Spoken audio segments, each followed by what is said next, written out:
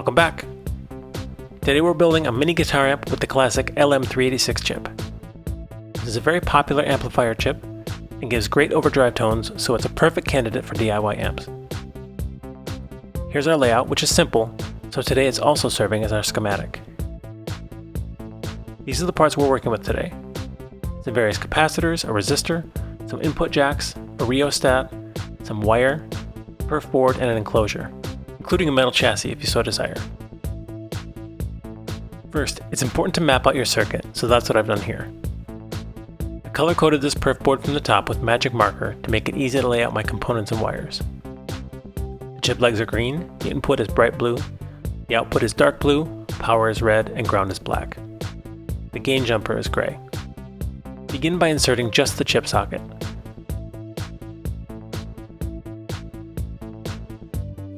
Spread out a few pins to keep it in place before soldering.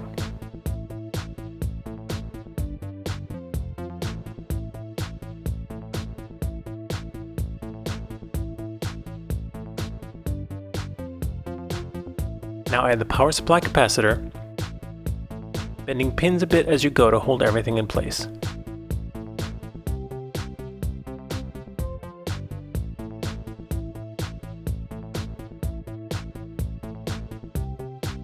Next, add the output capacitor and the 10 ohm resistor.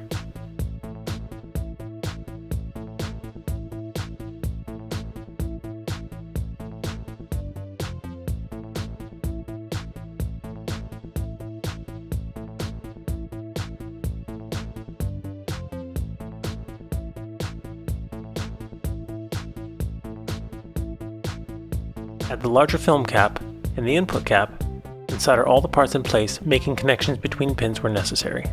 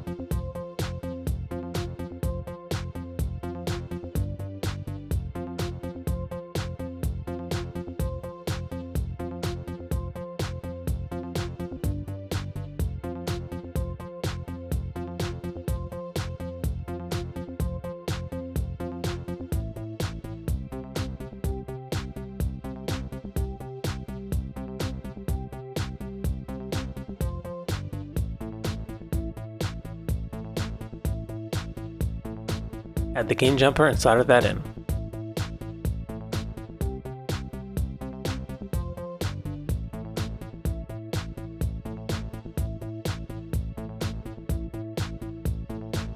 Add the ground bus wires from socket pin 4 to your main ground point under your large cap.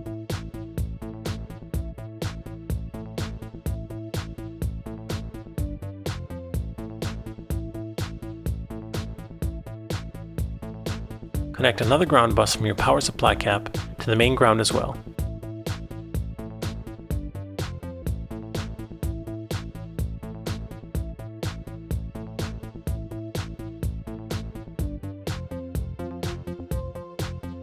Make the connections below and solder them in place.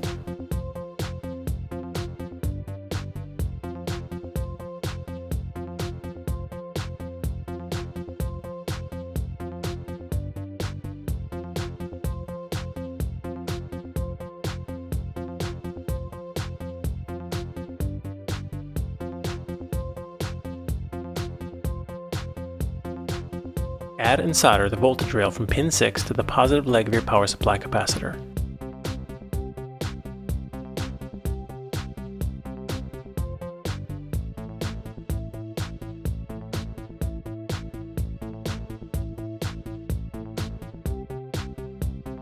Trim any long wires from the bottom of the board. If you don't have a rheostat, you can now hook up your output jack. If you are installing a rheostat, only hook up the ground wire of the output jack. I'll show both options.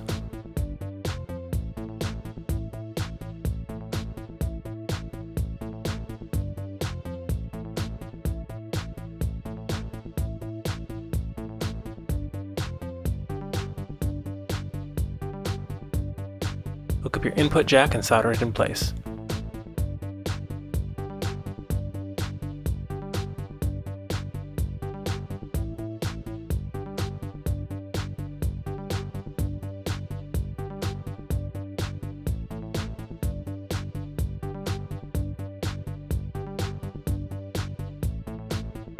Hook up your power supply cable, positive to pin 6 and negative to ground.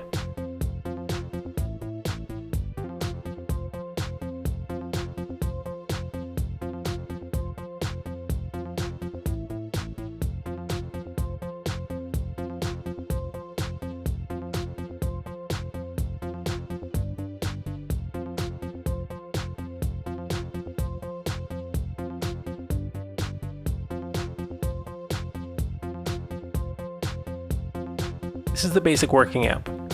In this case, the volume would be controlled by your guitar's volume knob.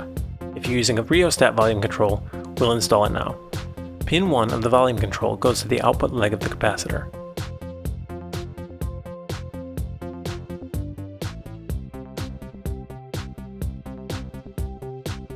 Pin 3 goes to ground.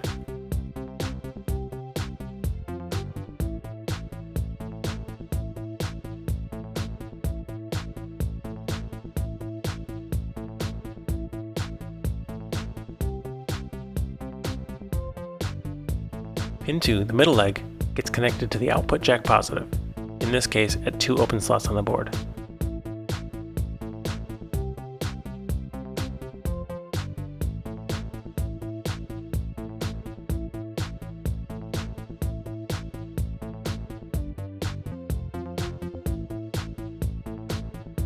Carefully insert your LM386 chip. Assemble your new amp in its cabinet.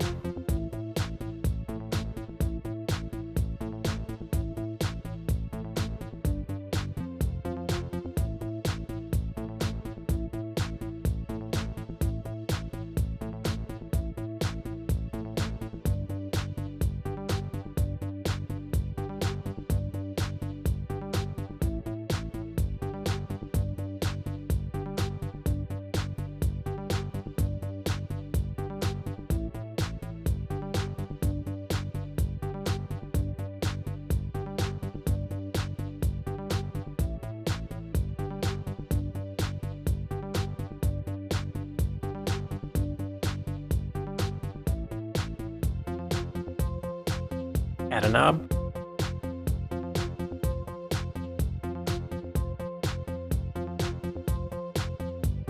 Attach your power device.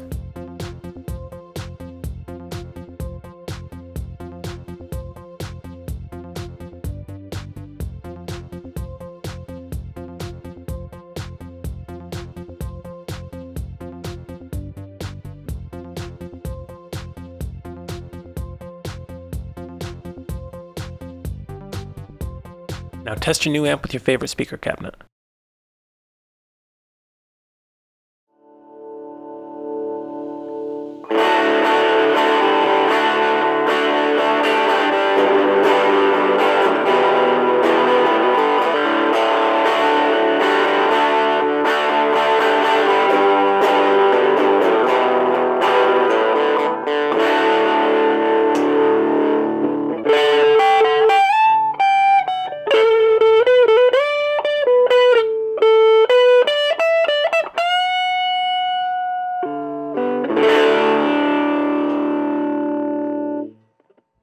Congratulations on making a great sounding amplifier.